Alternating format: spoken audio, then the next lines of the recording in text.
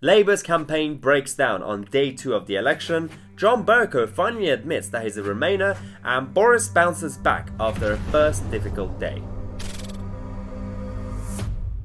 Now, we mentioned yesterday that the Conservatives had a poor start to the election campaign with a lot of mistakes and gaffes, but last night Boris started his campaign rally, and the Conservatives are taking a new approach. They no longer want to be your slick, very kind of scripted and polished campaign machine that you always see. They want to go around the country and have rallies across all regions.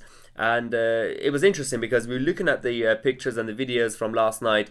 It looked very similar to your typical Trump-style rally in a good way, with members and supporters in the room. But also towards the end of this video, we have some important news and updates for you, so make sure you watch to the end of the video.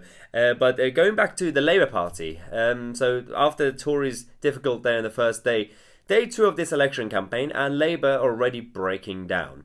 So we've had this morning Ian Austin, who's now a former Labour MP, coming out and saying that he is now backing the Conservatives and Boris Johnson because the Labour Party is not fit for government. The former Labour minister urges party supporters to lend the Tories their votes. Ian Austin, a former Gordon Brown aide and Labour minister who quit the party this year, has urged Labour supporters to lend the Tories their votes in the next general election. In his latest furious attack on Jeremy Corbyn, he says that the Labour leader is unfit to lead this country, cannot be trusted with defence and security, and always seems to back the UK's enemies.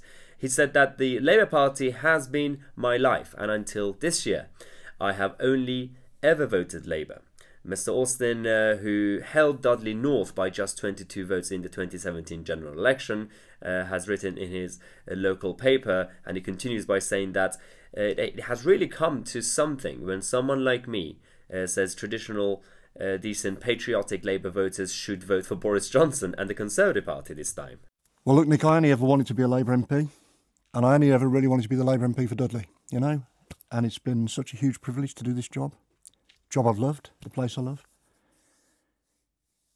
But I've got to be honest with people, and I'm not going to run at this election. The country faces a big choice. There's only 2 people who can be Prime Minister on December the 13th, Jeremy Corbyn or Boris Johnson. And I think Jeremy Corbyn is completely unfit to lead our country, completely unfit to lead the Labour Party. And after 34 years of... I joined the Labour Party as a teenager. I worked for the Labour Party. You know, in my 30s... I was a government advisor. In my 40s, I was an MP and a minister. But so it's really come to something when I tell decent, traditional, patriotic Labour voters that they should be voting for Boris Johnson at this election. I can't believe it's come to this, but that's where we are. You, someone who, let's be honest, used to pick up the phone to this programme and have the odd shout occasionally when you were Gordon Brown's press secretary. Let's be clear, you are telling people I am. To vote Conservative, to vote for Boris Johnson. I am. I think this is the choice the country faces. The British people are going to have... Look, the public's got to make this choice. Following his comments in the morning, Ian Austin has now been joined by other Labour politicians and activists, including a former Labour MP John Woodcock, who is also saying that Jeremy Corbyn is not fit for government and people should make sure that Boris Johnson is the next Prime Minister. Now, as if that was bad enough, especially after last night when the Deputy leader Tom Watson also said that he's resigning. And previously, one of our favourite Labour politicians, that's sarcasm by the way, Jess Phillips, previously has said that if Tom Watson resigns, I'm going to be resigning too. And now there are rumours that we could, any moment, any day now, Jess Phillips could also resign from the Labour Party. So the campaign is going really well for the Labour Party, and Jeremy Corbyn seem to be completely deluded and are ignoring all these signs about how bad things are in their party. For example, they're still focusing a lot on Oxbridge, where Boris Johnson is the MP for. They have Ali Milani, who is the Labour candidate, who has had some dodgy views in the past about this country. Ali Milani, who is originally Iranian, like me, but is not sound, is trying to unseat Boris Johnson in his constituency. And as we said, he believes in some dodgy views. For example, when he was asked by a friend, I'm guessing, to go to Southampton for some reason, he said, I don't need to see any more white people. He also said, I hope all white, old, male and female examiners go through bankruptcy. Now, we all get frustrated over examiners, I guess, but I have no idea what race or gender or any of this had to do with any of this. This is the whole point that we always say that identity politics is actually going to be destroying this culture if we're not careful, so we have to tackle this head on. And we have to make sure that Ali Milani doesn't become the next MP in that constituency, because Oxbridge deserve better than this. And we've heard that the Brexit Party are trying to unseat Boris Johnson in Oxbridge as well. Basically, they're trying to get Ali Milani to become the next MP, and by putting forward a Brexit Party candidate against Boris Johnson, they want to split Boris's vote. I mean, well done, guys. So yeah, imagine Ali Milani in Parliament. Yay. Now, Labour's Brexit policy is also not going down well. They always say that it's very straightforward. Yeah, I'm sure it is. But we have a video of someone actually clarifying what the Labour policy actually is. Hi everyone, today I'm going to be taking the Explain Labour's Brexit Position in 30 Seconds challenge. Okay, here it goes. Start that timer. Negotiate a Brexit deal that protects jobs, workers' rights and the environment, and then put it back to the people for a final say. Okay, got a few questions. What does Labour want to renegotiate? What does Labour oppose about the withdrawal agreement? Will the EU renegotiate? When will Labour decide how to campaign? Will Labour have an official position? Will children and foreigners be able to vote? Does the referendum settle anything if turnout's a lot lower than the last one? Will Starmer be allowed to campaign for Remain? Will Corbyn campaign? What side will Corbyn campaign for? Will Labour spend taxpayers' money campaigning? Okay, that's it. Okay guys, I gave my best shot. How do you think I did? See, told you. It's very straightforward, very simple. But moving on, we know that this election is a Brexit election. It's the most important issue that we're facing right now.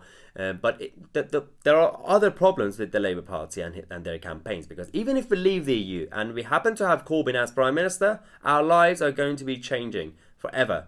As we know, over the last few days, they've been going around targeting the wealthy and the billionaires because they're very bad. And Jeremy Corbyn is now saying that, oh yeah, I don't know any billionaires. I've never met any of them, so I'm going to basically target them because I don't really care about them. But what's the truth? Well, I'm sure there are billionaires that need defending, but personally I don't know any. In fact, I don't know any billionaires, so I'm at a bit of a disadvantage there. In fact, I don't know any billionaires. In fact, I don't know any billionaires. Yeah, he's never met any billionaires, unless you're talking about your typical self-guilted, champagne socialist, celebrity, tree-loving crybabies who donate to the Remain campaign and the Labour Party. Now, let's talk about John Bercow, the former Speaker of the House of Commons, who was very impartial and very professional, yeah, sure, and who basically did everything he could to stop Brexit. Well, he managed to delay it again, and he always said that he was just doing his job, but now that he's no longer Speaker, he's basically exposed himself. He's admitted that he doesn't like Brexit, and he's a Remainer, and yeah. So now that he has some time and he's got this freedom, as if he wasn't expressing his opinions before, he now feels like he can express his opinions now. In his first public comments since standing down from the Commons, Mr. Bercow said that he had always been fair to Brexiteers despite believing that leaving the EU was harmful to Britain. He said that the Commons did its job well in blocking a no-deal Brexit through cross-party alliances, as he rejected claims from the Attorney General Geoffrey Cox that the dead Parliament required an election, rejecting claims from Leave-backing MPs that he had bent the rules to block Brexit. Mr. Bercow said that it was Parliament, not me, which had stopped Britain leaving the EU on the 31st of October. Yeah, it was Parliament, not you. Sure.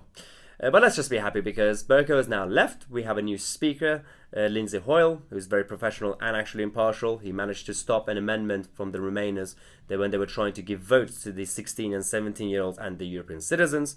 So that's good. Now, you remember yesterday's video when we mentioned Kay Burley, the Sky News presenter who empty-chaired the Conservative chairman, James Cleverly, even though he wasn't actually invited to go on her show, but she said, he needs to be here. If he's not, I'm going to empty chair him. Now, the social media has hit back with a lot of memes and jokes about Kay Burley. We've had a lot of tweets about empty chairs. One says, following the success of today's Kay Burley show, Sky News have revealed their lineup for tomorrow's programme. Another one from Harry says, I didn't book Kay Burley to come to the house, but as she's in the same country as me, it seems fair. Martin Foster says, just about to do my interview with Kay Burley, but unfortunately she hasn't turned up. I didn't book her, but regardless, these are the rules now. Another tweet says, Kay Burley has just refused to come on.